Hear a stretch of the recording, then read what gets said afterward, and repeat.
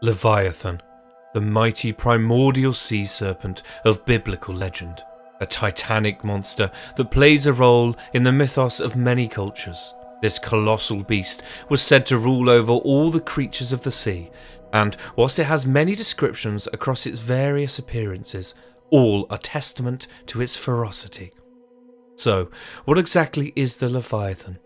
Let's find out together right now. According to the Book of Job, Leviathan was one of the three primordial beings that held great power on the earth. Behemoth, a bull-like creature, was given dominion over the land. Ziz, a dragon-like creature, was given reign over the skies. And lastly, Leviathan was given rule over all the seas, though the Mediterranean was to be his home. The mighty Leviathan was thought to be the most powerful of these three creatures. This is possibly because of the dangers that are associated with the sea, and possibly because the Leviathan was known to be destructive in nature, whilst Behemoth and Ziz were peaceful creatures. In the beginning, there were supposedly two Leviathans, a male and a female.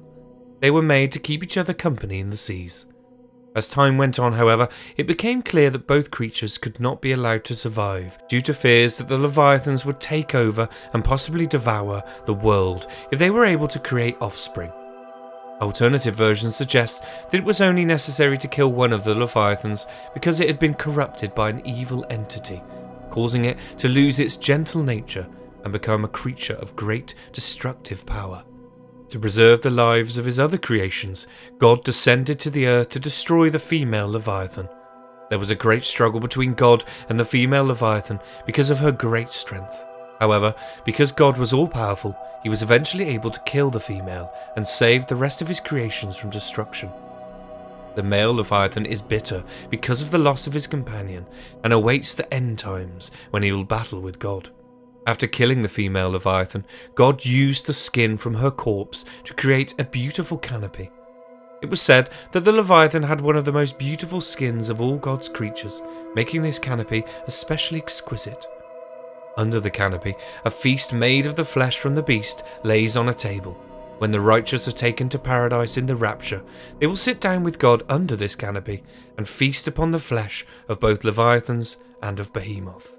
God used the remaining skin of the Leviathan female to make garments of light for Adam and Eve. Although they had disobeyed the will of God by eating the forbidden fruit, God helped to ensure their protection on earth by giving them these special clothes.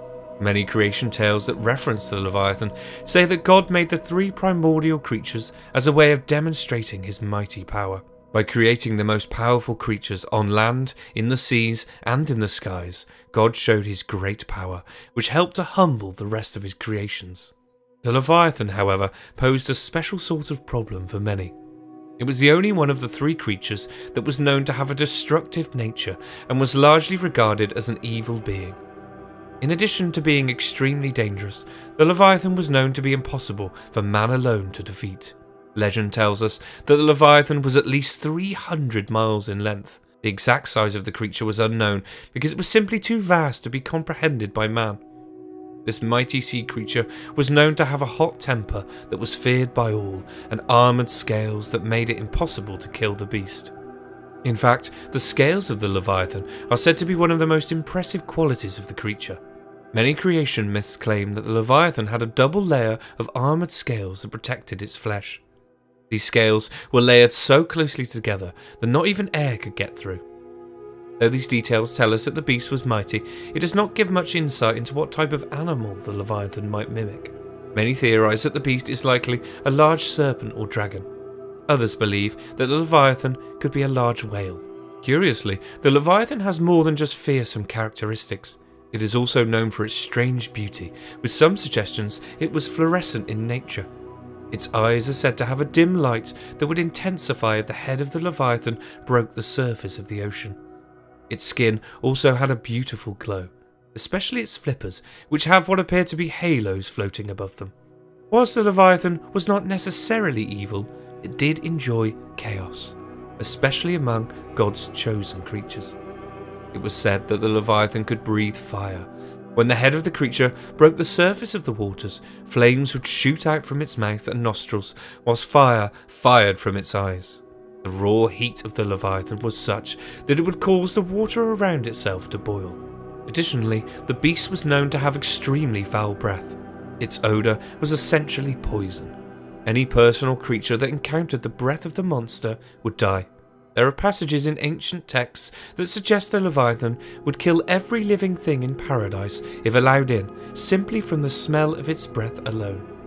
The existence of a mighty serpent-like beast is not unique to one culture, however, and there are many parallels to creatures and tales from other theologies. In Mesopotamian and Babylonian mythology, there is a goddess called Tiamat, who is portrayed as both a mother and creator goddess, as well as a malevolent force. Tiamat rules chaos as well as the sea and other waterways. She is depicted as a giant sea creature. According to ancient texts that tell the story of Tiamat, it's clear that the pandemonium she created had to be quelled. So, Marduk, the patron god who ruled healing, justice and compassion, battled her to bring order to the world. Ultimately, Tiamat lost. Once she was defeated, Marduk splits her into two pieces, and from her body he created heaven and earth. Furthermore, Tiamat's eyes became the Tigris and Euphrates rivers. The ancient Egyptians told stories of a snake deity named Apep. According to Egyptian legends, as the sun god Ra made his daily journey across the sky, bringing light to the world, Apep was always there, trying to impede his progress. Apep's overarching goal was to create darkness and chaos in the world. Appropriately, Apep was also referred to as the Lord of Chaos, and, befitting his nickname, he would create storms, lightning and other havocs. But just as Marduk battled Tiamat, so Ra battled his own serpent arch-enemy, Apep, to bring order to the world. In Greek mythology, the earth goddess Gaia was angry with Zeus because she felt he had treated her sons, the Titans, disrespectfully. So she joined with Tartarus, the god of the underworld, and they produced a son, the monster Typhon. Typhon was a dragon-like beast who spewed fire and smoke. In fact, he was so horrifying that the Olympian gods fled to Egypt, where they were transformed into animals. It wasn't until Athena shamed Zeus and called him a coward that Zeus decided to take on the snake demon. The two engaged in a calamitous battle in which Zeus hurled thunder and lightning bolts at Typhon. However, Typhon managed to encircle Zeus with his coils and drag him to his cave on Mount Parnassus. Zeus was freed eventually, and with newfound strength and the mighty winged horse Pegasus pulling his chariot, he pursued Typhon all the way to Sicily, and there he crushed him with Mount Etna. In addition to Typhon, the Greeks told stories of other sea creatures who may have been precursors to the Leviathan.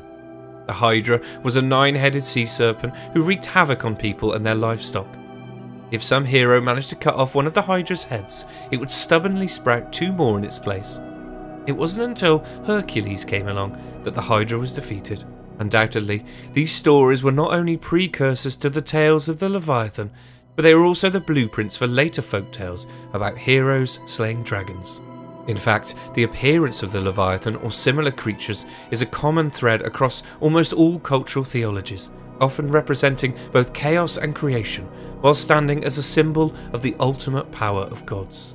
The name itself today has become synonymous with any huge sea creature and can be found referenced widely across modern media, for example in popular video games such as Final Fantasy. A terrifying beast then, that has become so legendary that it now defines the very concept of a mighty sea monster, and remains to this day a symbol of the limitless power of creation. Hey guys, thanks for watching. If you enjoyed the video, don't forget to hit that subscribe button for more great stories. Cheers.